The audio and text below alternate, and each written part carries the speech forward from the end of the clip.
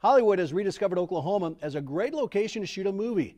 Matt Damon, Dennis Quaid, Leo DiCaprio all are currently filming or in pre-production. And Oklahoma-based filmmakers are also getting into the act. Gallery America's Reid reports on a new holiday movie. So the new movie Finding Carlos is kind of an Oklahoma Christmas miracle. It was shot in 3 months during COVID with a cast of local actors, musicians, and dancers. The story builds off the hip-hop Nutcracker, which is a modern take on Tchaikovsky's famous ballet that was created by the Race Dance Collective 7 years ago. Now COVID kept it from going on the stage this year, so they came up with another idea. This would have been our 8th year to produce a show in Oklahoma City called Race's Hip Hop Nutcracker. So we weren't able to do that this year. And I just couldn't let that happen. I just couldn't let that go and just do nothing. And so this year, because of COVID, she and I were talking, and she said, I don't think we're going to be able to do the Hip Hop Nutcracker. Would you consider helping us do a movie about it? And I'm like, I'm in 100%. I love it. I'm an obsessed fan of race dance. Action. So we thought, well, why don't we take that, even a step further? And so what we did was, let's allow different cultures to look and see what they would have changed about a specific part of the Nutcracker.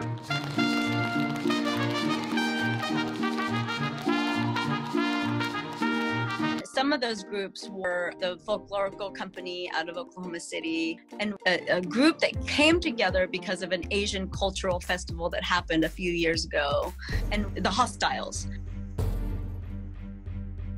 It's actually a family of dancers. The son and the daughter are doing the traditional dance, and then the dads are the ones doing the breakdancing. It was such a great opportunity to cross so many boundaries, and because film is so different than a stage production, they were able to add a storyline, and they were able to do things with it that we haven't been able to do before.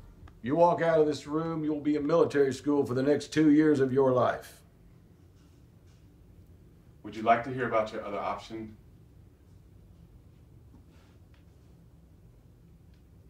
Carlos, I'd like to introduce you to your father, Joe Smyer. Hey. It's great to finally meet you.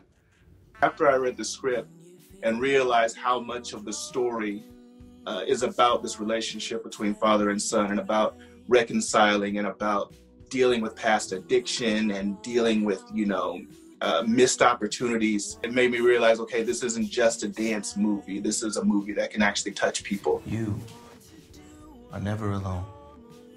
My role is, it's your average troubled teenager who has certain problems and certain things that he deals with that are hard for him. And he has no way to express his real emotions because he doesn't know how. No matter how you change, the world still treats you the same. If you want to live in total freedom, you have got to let the past stay in the past. Through family, through dancing, and through learning new things, and finally finding an outlet, he became the best version of himself. So I hope people take that, just art and expression is the purest form of life, and the purest form of anything, and everyone could take something from it. You can see this movie Finding Carlos all month for free online. Just visit the website deadcenterfilm.org. It's also playing at select theaters around Oklahoma. Visit findingcarlosmovie.com for locations. As always, you can see more Gallery America features like this on our Instagram account at OETA Gallery. Thanks so much for watching. Till next time, stay arty, Oklahoma.